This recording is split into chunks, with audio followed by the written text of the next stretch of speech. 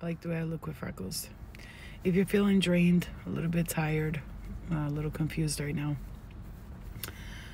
you're at the right place. I mean, obviously, of course, if you're from New York like I'm from, the weather changes also help with feeling down a little bit, and it starts getting colder and more dreary looking outside. If you look, it's like it looks like a horror movie out here. It's like scary and dark, and it's like Silent Hill energy. But if you're feeling a little bit drained and tired, and your emotions are up and down a bit, I'm with you. I understand. So if you're feeling like that right now, this some kind of transit going on, some kind of obviously astrologically we're looking at the astrology, and there goes the crow to verify it. A lot of us are dreaming heavily, and a lot of the dreams are telling us a lot, right? So I would pay attention to them. I'm trying to pay attention to mine. They're a little bit confusing, but I think I'm kind of getting it a little bit. One of the things that I'm picking up here is the clothing.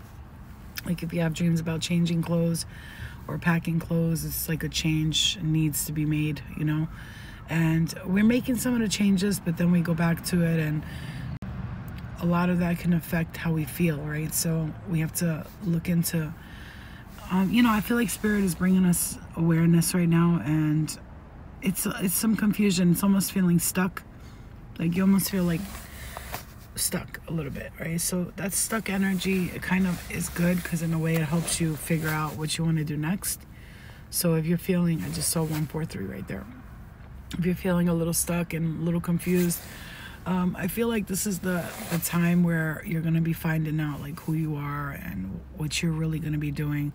I also feel like if you're tired and you need to rest, just go ahead and do that, because don't push yourself too much, take your time, because I feel like there's just like this, something new is coming in and you need to take your time, because with these emotions that are flaring up and down, especially we still have Mars in retro here.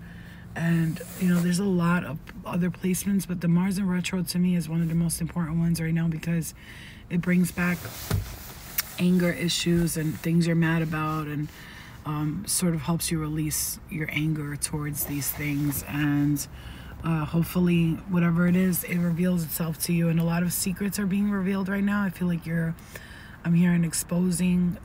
You're exposing things, or people are exposing things to you, and spirit's helping you with that. So stay grounded, stay focused. If you need to rest. Don't put pressure on yourself, and just know that you're exactly where you need to be, and it's gonna be all right. This too shall pass if you're feeling down. If not,